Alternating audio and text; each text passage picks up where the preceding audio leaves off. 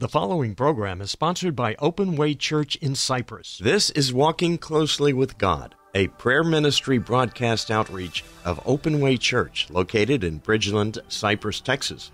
Please stay tuned as Pastor Greg brings you biblical teaching from the Word of God, giving you clear understanding to help guide and empower you in your close walk with God. At the same time, teaches you to pray effectual prayers that bring answers and solutions to stubborn issues of life. The power of the Word is unveiled. As you stand on it by faith, you then start experiencing manifestations of the promises that enhances a purpose-driven life in Jesus Christ. Praise God. Hallelujah. Welcome to Walking Closely with God. The message this week is our God is able to rescue. And the Bible reading is taken from the book of Ephesians, chapter 1, verse 17 and 19. I'm reading from the King James Version. It does read that the God of our Lord Jesus Christ, the Father of glory, may give unto you the spirit of wisdom and revelation in the knowledge of him, and what is the exceeding greatness of his power to us who believe, according to the working of his mighty powers. According to the working of his mighty powers. It means you have a prior knowledge of what God has done in your life, a testimony of how his power was made manifest in your life over a situation that the enemy had thought was going to just bury you. The enemy had programmed to eliminate you. The enemy had programmed to completely just take you out. But the power of God was made manifest to show to you. And it's this same power that the three Hebrew boys had a knowledge of. They had a knowledge of this God and this power. Not only so that the exceeding greatness of his power was made manifest to them. So when you as a child of God have this revelational knowledge from prior experiences of what God has done in your life, and you are solidly ingrained in this truth that he is your heavenly Father, then you always come to a place of rest and certainty, no matter what you are confronted with, because we serve a God that is greater and stronger than all, a God that is higher than any other God. He's the healer. He's the God with awesome power. So when this God is for us, who could stop us and what can be against us? He's the God that turned water into wine. He opened the eyes of the blind. By so doing, he brought them out of darkness into light. Everything that represents darkness in and around our lives, God is bringing his light. And what is the light? The light is the word. For the word of the Lord is a lamp unto our feet to light up our path. Amen. So when we are walking with the light, it says the path of the just shineth brighter and brighter unto a perfect day. So we rise up from the places of ashes into beauty. There is none like this God, because the Bible says his word is forever settled in heaven. Once have I heard, twice has it been told that power belongs to this God. So the three Hebrew boys, they knew this. Shadrach, Meshach, and Abednego. They knew this truth. And that's why they stood boldly, confidently before Nebuchadnezzar and tell him, listen, we are not going to bow down. We are not going to bow down, because the God they serve stands with us, stands for us, holds us, and is solidly behind us all the time. Is always by our side. This God reigns forever and is our friend. Why is he our friend? Because we keep his commandments and obey them. So we are his friend. Our strength is in his name, because he says the name of the Lord is a strong tower for the righteous to run in and be kept safe. And in the place of safety, you are in a place of strength and power, dominion and authority. We are never alone. Only this God can deliver, and the victory is already been won for us on the cross. So nothing formed, no evil assigned, no program from hell or projected against us shall stand, because this God we serve holds the whole world in his hands. He said, the earth is mine and the fullness thereof, and everyone that dwelleth therein. So as we continue to hold on to the promises faithfully, we have nothing to fear. We have nothing to fear. Amen.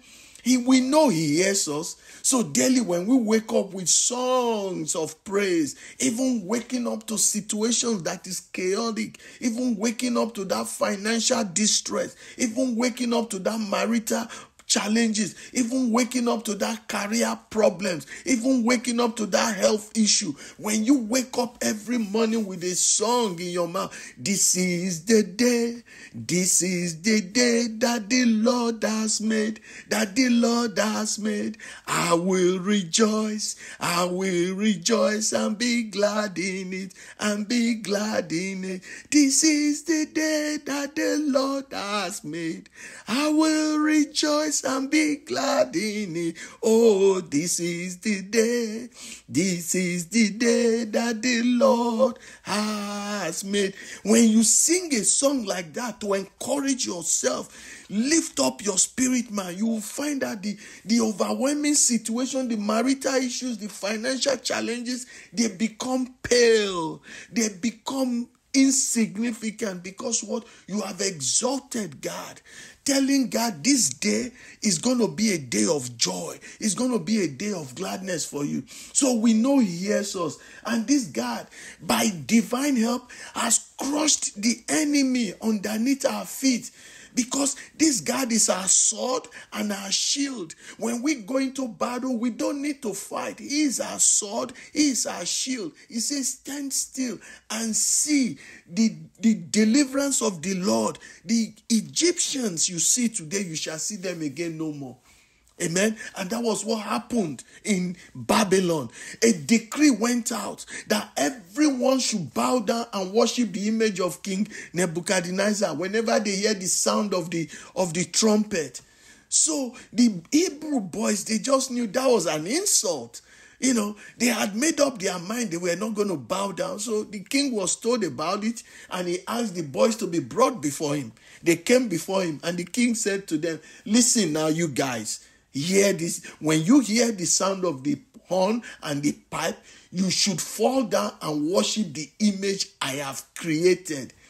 Then everything will be well and fine. But if you do not worship, then you shall be thrown at once in the midst of the furnace of the blazing fire. And what God is there who can rescue you out of my hands? And the Hebrew boys, they responded in Daniel 3:16-18, Amplified Version.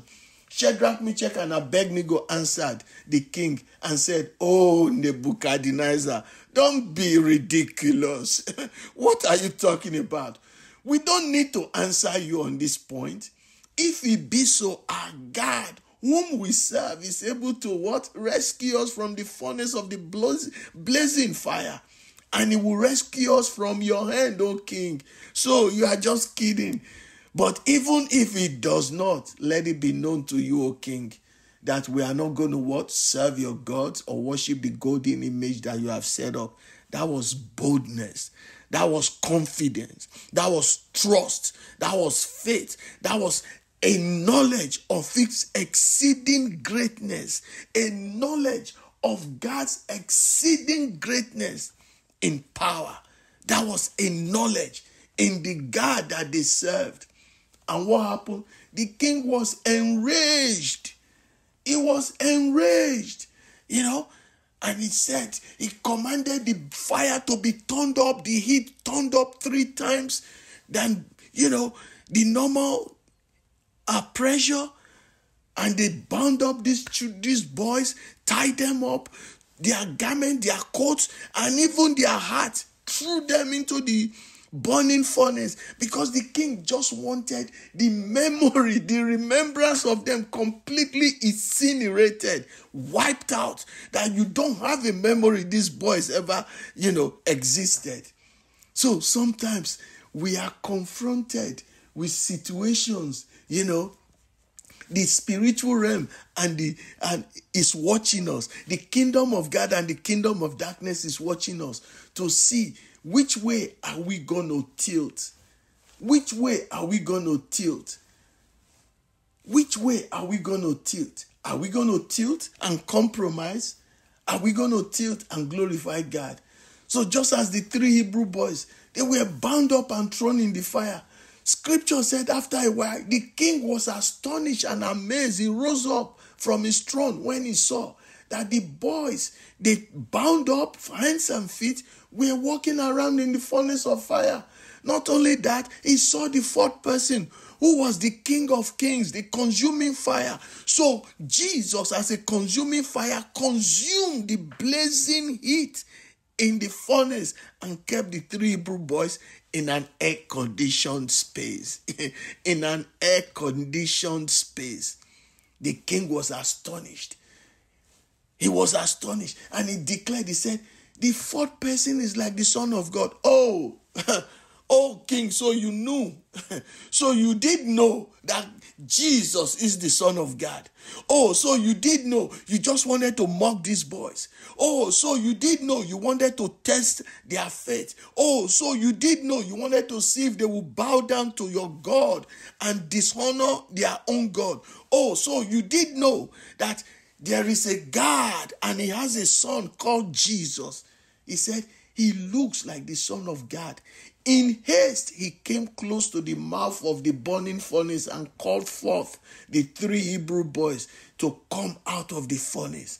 To come out of the furnace because they had proved him that, listen, we have a God that is bigger than you, O king. We have a God that is awesome in power. We have a God that reigns, the God that stands by us. And if he stands by us, if he is for us, what can be against us? So Apostle Paul tells us, he said, what then shall we say to these things? If God be for us, if God be for us, who can be against us? And they proved the king that point. They proved it solidly to King Nebuchadnezzar. If God be for us, O king, we are not careful to answer you in this matter. And they proved to the king that, listen, when you stand in integrity, when you stand for God, God will rise up from his throne and take over the battle for you. When you stand and not compromise and say, oh Lord God, for you, I will rather die. Just like the book of Philippians tells us, he said to live is Christ and to die is gain. When you look at it, it's a win-win situation. You are faced with a compromising situation, but you choose to stand with Jesus. You choose to stand for Jesus. It is gainful. It is gainful. It is rewarding. It is rewarding to stand for Jesus.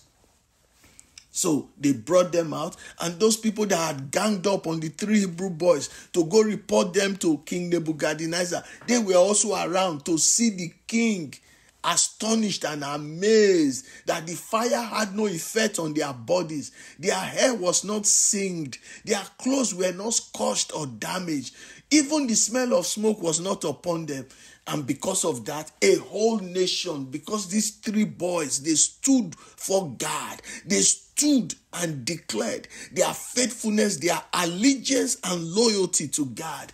The king declared and said, therefore, I make a decree that any people, nation, or language that speaks anything offensive against the God of Shadrach, Meshach, and Abednego shall be cut into pieces, and their houses made a heap of rubbish, dung, for there is no other God who is able to save. In this manner, then the king made Shadrach, Meshach, and Abednego to prosper in the province of Babylon. My brother and my sisters, people will want to tempt you. People will want to see where you stand. People will want to know, are you truly a believer, a Christian, or you are just, one of those people that just say, I'm a Christian, and meanwhile, when situation occurs, you are quick to turn on a dime. You are quick to change your belief. No, we should stand and stand for God, even in good in bad and ugly situation. Stand and let your allegiance be known. You must stand for something and not fall for everything. That is what they did. They stood for Jesus. They didn't fall. They said, if God does not, if he doesn't save us, we are not going to worship your God. We are not going to bow down and worship your God, O King. So faith is not based on physical or visible circumstances, but rather the confidence in the spiritual realities that are found in God's words as promises. In so doing, when we stand like they did, the three Hebrew boys, our relationship with God grows deeper because we see God exceeding greatness in power arise to take over the situation confronting us. So as believers, we must focus our faith, our trust, not in the present issues, but also our faith, not also on faith itself, but our faith should be fully on God. That is, don't look at the situation. Don't look at the strength of your faith. The Bible says, even if your faith is as little as a mustard seed, you shall say to this mountain, be thou removed. But sometimes we look at our faith as insignificant, not able to. Then don't look at your faith. Look at your God. Look at the God that you are serving. This is what they did. They say, our God. They didn't say our faith. The three Hebrew boys say, our God, not our faith. So they looked unto God, not unto man. Sometimes whatever we are believing God for may not happen immediately, or at other times it may happen, but our faith in God, we have this confidence that our prayers has been heard. And in his perfect time, he will respond with answers and make all things beautiful because we know in whom we have believed. So to you that has been praying and yet to experience a meaningful testimony, I come to encourage you. Just let your prayers be gathered in a bowl and presented before God. Sooner than you know, he will settle you in his own time and in his own season as ordained for your life. For our God is faithful. He's never been late. He has never disappointed, and he's always on time. He is always on time. He has never failed. Amen. So what's the takeaway today? The takeaway from this message is that we are never alone. Even while in our secret place, the forces of darkness and the kingdom of darkness, they are both watching us. The kingdom of our Lord Jesus Christ, they are both watching us. The spirit realm sees every decision, every action, every thought process. They know it. So it is up to you now. When you stand, are you going to choose for God like they did? Or you are going to choose for the kingdom of darkness by compromising? The choice is yours. Will you compromise? Will you take the easy way out and let the enemy start to mock our God? Or are you going to tough it out and stand and wait on God? No matter how desperate and urgent the situation is, we must stand and declare like Esther did. If I perish, so be it. And it was the same decision they made, the three Hebrew boys. They say, if he does not save us, so be it. But we are not going to bow down and worship. We are not going to compromise. We are not going to choose the easy way out. We are not going to mock our God. We are not going to let the enemy sneaker and say, oh, we thought you were a Christian.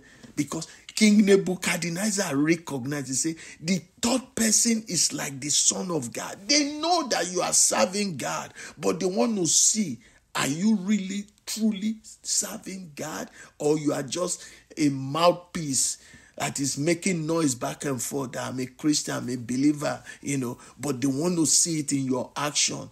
When push comes to shove, when the tire hits the tarmac, are you going to stand or are you going to cave and fold and give in? That's what the world wants to see. Amen. So I just want to encourage you, no evil formed against you, no projection, no evil program shall stand, because we serve a God who has the whole world in his hand. We know this God has crushed the enemy underneath our feet. because he is our sword and our shield. Even though darkness is surrounding us, the enemy is coming at us with everything, it will not be able to overwhelm the light of God in our hearts. What is the light? The light is the word, because it says, light cometh in darkness, and darkness comprehended it not. So it says the light is the lamp upon our feet, and that is the word of God. You become incomprehensible when you hold on to the word of God. It says, when you keep my commandments and you do them, you are my friend. And when you are his friend, the kingdom of heaven and all the resources are made available to you. When you sneeze, an angel is there real quick with a cleaners to mop your nose. When you cough, right there, they are there with these pills for you to put in your mouth to clear up your throat. So it is when we stand for God, we become light. Darkness may try, but they will not prevail. So if this God is for you and I, what can be against us? Apostle Paul said, what then shall we say to these things? If God be for us, what can separate us from his love? Is it tribulation? Is it tragedy? Is it sorrow? Is it affliction? Is it oppression? Is it that marital challenge? Is it the financial challenge? Nothing can be against us if God be for us. For he will cause all things to work together for our good eventually, because we love him and we are in his purpose. We are in his will. We are in agreement with him. We are working with him in alignment concerning his mandate, his purpose, and his plans for our lives. Amen. So I want to encourage you, continue to choose for God, because the choices you are making today can affect your family, your community, the organization where you work in, a whole city, a whole town, a whole nation, a whole territory. And that's what happened. Because the three Hebrew boys, they stood, King Nebuchadnezzar made a decree over the whole nation, the whole kingdom. So I want to encourage you, under the sound of my voice, walk closely with God. Amen. But you that don't have a relationship with this God I've just talked about through his son, our Lord Jesus Christ, I want to invite you to a deep, meaningful relationship that can alter your life here on earth and in eternal. Amen. Please repeat after me. Say, Lord Jesus, today I surrender my life. I confess of my sins and I repent of them. I thank you for forgiving me and washing me of all my iniquities and unrighteousness. Thank you for writing my name in your book of life as one of yours. And thank you for being my Lord and my Savior from this day henceforth. If you have made that declaration, welcome into the kingdom of God. The next thing you want to do, get yourself a Bible, which is our roadmap, because you've embarked on a new journey and you need a roadmap. And then join a church where they will help you explain the roadmap for you. As for us, we are still virtual. We've not gone back to in-person fellowship, but you can check us out on Facebook, Open Way Church Bridgeland, and on YouTube, Open Way Church Bridgeland. And you can also reach me at 832-916-8413. In case you need prayer, you just need me to agree with you concerning an issue, or you just want me to encourage you, I am available. Thank you for joining us this week. And I hope this message has blessed you. Please help us share it. You don't know who is going through a situation, confronting a situation now, that they need an encouraging word. Please help us to share. Amen. We love you. Jesus loves you. I'll be with you again next week. Shalom. Thank you for listening. This program is made possible by support of listeners like you. Would you consider becoming a monthly partner or making a one-time donation? Your support helps us continue providing these teachings to minister, encourage, and bless the body of Christ across the landscape of this great nation and nations all over the world. To donate or to learn more, please visit www.openwaychurch.com. You can also join us for bedtime prayer fellowship every Monday and Wednesday evening at 8 p.m. through 8:45 p.m., streaming live on Facebook and YouTube. www.facebook.com/openwaychurchbridgeland or www.youtube.com/openwaychurch. Our prayer for you is that your faith grows stronger and your walk with God grows deeper because there's victory in Jesus Christ.